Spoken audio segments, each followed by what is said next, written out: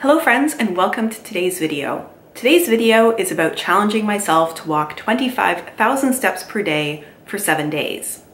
Throughout this video, I'm going to be sharing with you some of the lessons that I learned or reaffirmed during the week, and I will also be sharing with you my physical changes, which for me meant measuring my weight at the start and the end of the week.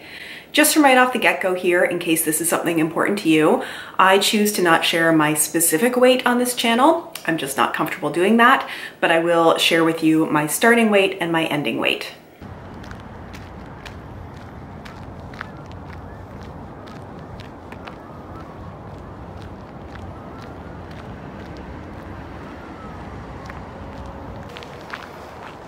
This is day one of deciding that I'm going to walk 25,000 steps a day for 7 days. I decided I wanted a challenge for myself. This seemed like a good one because, well, it is a little bit weather dependent. I can always walk inside as well or on a treadmill. And yeah, I'm about 40 minutes into my first walk for the day and feeling good. On the first day, I got a long walk in early in the morning, about 15,000 steps, and the rest of the day felt quite easy. I feel like one of the lessons that was reaffirmed for me this week was the importance of getting my exercise in early in the day. You may be different, but I don't tend to get super jazzed about exercise. I love the way it feels when I have done it, but the longer in the day I put it off, the more excuses I tend to have and the less likely I will do it. In fact, for this challenge, I did the best when I got my shoes on and I was out the door before my brain really even clued into what I was doing. And the other important aspect for me of doing my longest walk early in the morning, it might be a little silly, but I tend to drink a lot of water through the day. So if I'm going to go for a long walk without the need for a lot of bathroom breaks, I'm gonna have to do it first thing in the morning. And bathroom breaks are especially hard lately when most of the coffee shops or places in town are not allowing customers to use their washrooms. So for all of those reasons, my best days were the days I got a long walk in early in the morning.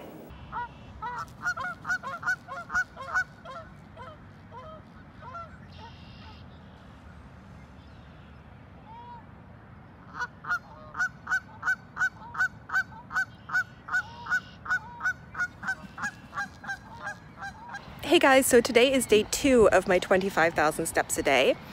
Last night I was feeling like my shins were hurting a little bit, but other than that I was fine. And then this morning I woke up and I was feeling really tired. I hope you can hear this over the wind. And it was really, really gray and rainy out this morning. So I thought, okay, today I will do my 25,000 steps indoors. And I started doing that. And I got about 4,000 steps in, and then it cleared up and it's a gorgeous day out. So I've gone for a walk and I'm in my t-shirt. This is so early in Ottawa for it to be this nice out. So I'm just gonna continue on for a long walk and enjoy this weather. I'm a little worried I might get sunburnt, which is crazy. The second day, I think, was the best that I felt all week. Feeling the sunshine on my skin, seeing the ice floating down the river, I could just feel spring.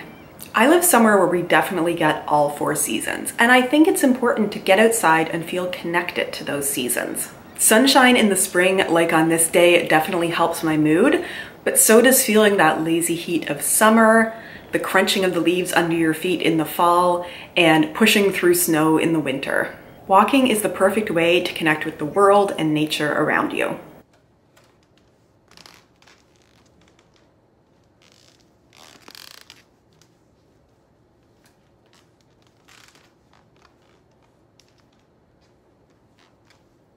It is day 3 of my 25,000 steps a day, and I feel like today is going to be the hardest. Now, first of all, because I didn't get a morning walk in this morning, and I think I've currently walked 200 steps, and it is mid-morning.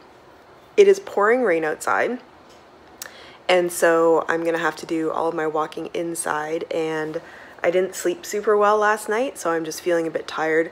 Body-wise, I felt a little stiff when I woke up this morning, but like that's kind of worked itself out now.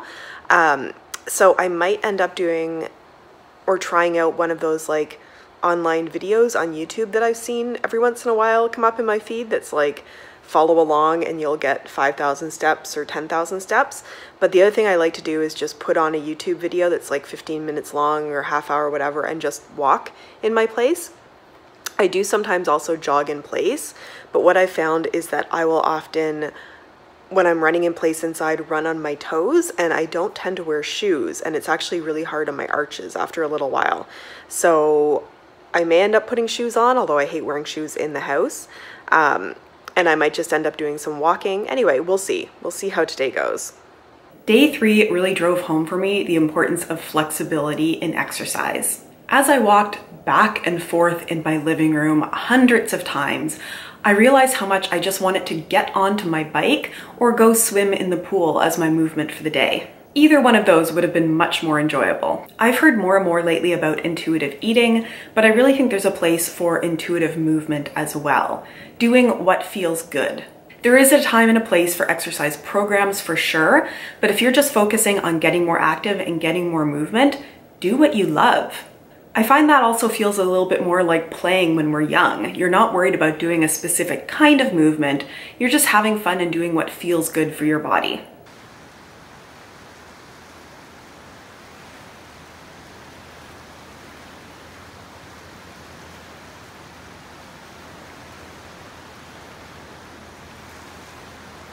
Hey guys, I'm filming in the car, so please forgive the weird angle and how I look right now.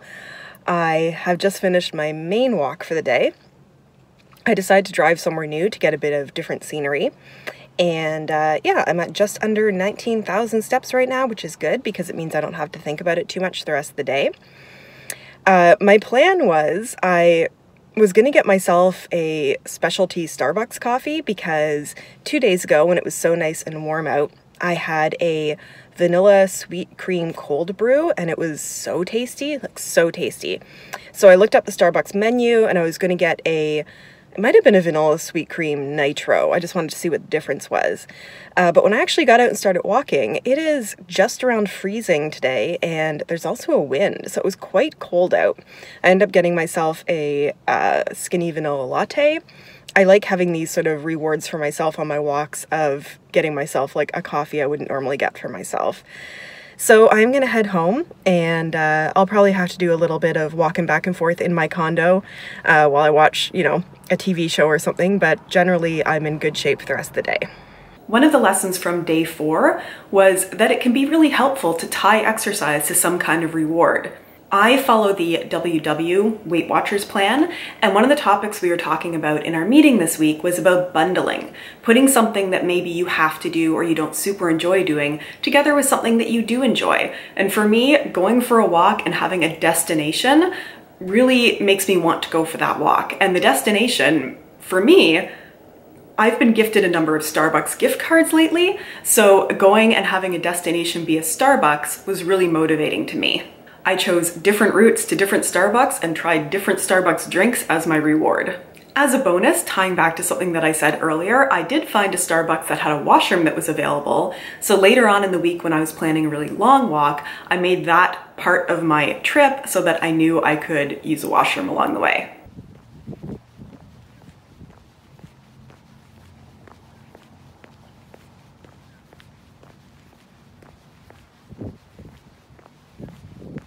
Day 5 was hard. I got out early, but I was feeling kind of moody. It was gray and it was cold, and I just wasn't super happy about it, and also didn't do a lot of filming. But my thought for day 5 is that you don't have to get sweaty to get good exercise in, because the mood that I was in on day 5, if my exercise for the day was going to be something super high intensity or something I had to get really pumped for, I would have not have been in the mood to do it. Walking is like, okay, I can just put one foot in front of the other and go. And during this week, every day except for one, I burned over 1,000 active calories on my Apple Watch. So nothing I did was high impact. I didn't jog or anything. This was strictly walking all week, and I still got a lot of great exercise. Never feel like just walking isn't enough.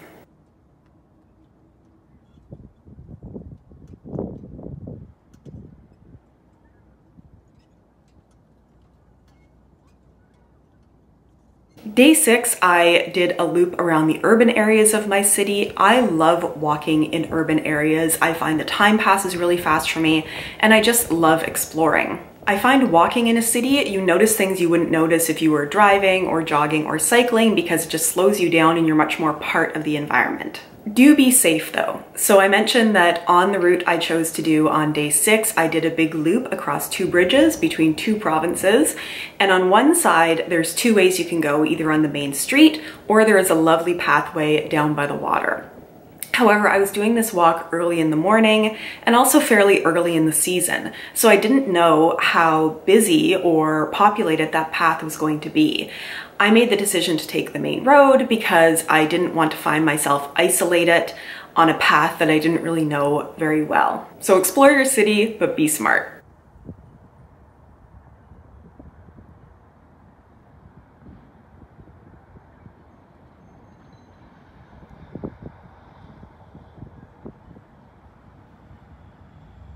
Day 7 was the final day, and it was lovely, sunny, just the perfect temperature and light breeze for walking, and I really enjoyed it. I will sometimes listen to podcasts or music when I am out walking.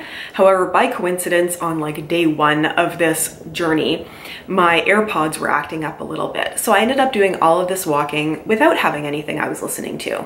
And it's something that I would really recommend. Overall, over this last year, I have been really plugged in. I've been in front of a lot of screens. I've had a lot of internet and media and videos and Netflix and Crave and all of the things, because it's really mostly the only thing I could do to stay busy and entertained. But I would really recommend walking without listening to anything. Walking can be a form of meditation, and probably a very good one for people who can't really jive with the idea of sitting and trying to empty their mind for, minutes at a time.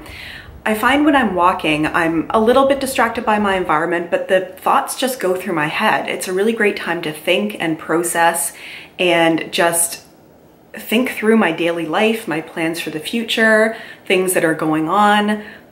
It just really gave me a chance to reflect. And it gave me a chance to connect and appreciate the sounds around me. The water in the river, the sound of the geese and the birds. There's one part on one of the walks that I've done a couple of times that is over a boardwalk, and the sound of my feet on the wooden boardwalk is just lovely. And my absolute favorite are people saying hello to me when I'm out walking and they are out walking. It may sound small, but for somebody like me who has been living on my own over the last year, working from home, living at home, maybe seeing my sister and her family once or twice a week, that hello from another person while I'm out walking may be the only in-person conversation that I will have for the entire day. And it just means the world to me. It makes my day. My final thought, I'm not going to continue walking 25,000 steps a day. It's a bit much and it's a bit time consuming. But for all the benefits that I've mentioned, I think I will try to start my day as much as possible with a good walk. I'm thinking like 10,000 steps a day. At the same time, I will be flexible and choose to use my bike or the pool if it's not going to be an enjoyable walk. And now that you've listened to all of my reflections, deep thoughts with Melissa Joyce, let's talk about weight results. I will mention that during this week, I wasn't tracking calories or tracking points. I was eating generally healthy, although there were a few days where I didn't stay in the healthy zone very much. And I'm going to give you 2 numbers. The first is total weight lost, and the second is weight loss accounting for an average over 7 days. I track my weight in Happy Scale, and Happy Scale will give you each day a weight that is the average of the 7 days before. I find using that smooths out any of the highs or lows. At the start of the week of walking 25,000 steps per day, I was feeling a little bloated, so my total weight lost over the week was 3.4 pounds. If I look at the average that I lost over the week, smoothing out those highs and lows, I lost 2.4 pounds. Which is probably closer to my actual results from all the walking. So I hope that you have maybe found something useful in this video. Walking is definitely excellent exercise, and for way more reasons than just promoting weight loss. Thank you so much for watching this video today. If you have enjoyed it, please go ahead and give it a thumbs up. But if you also want to follow along on other fitness challenges that I am doing or my Weight Watchers content, please consider subscribing to this channel. I will also mention that at the time of filming this, I have just reached 10,000 subscribers, which is crazy and amazing, and I am just so thankful for that. So thank you if you are subscribed. You are amazing and wonderful and help me reach this fun goal. And if you are not subscribed, please consider doing so you can add to that number. Thanks again so much, you guys, and I look forward to seeing you in my next video. Bye!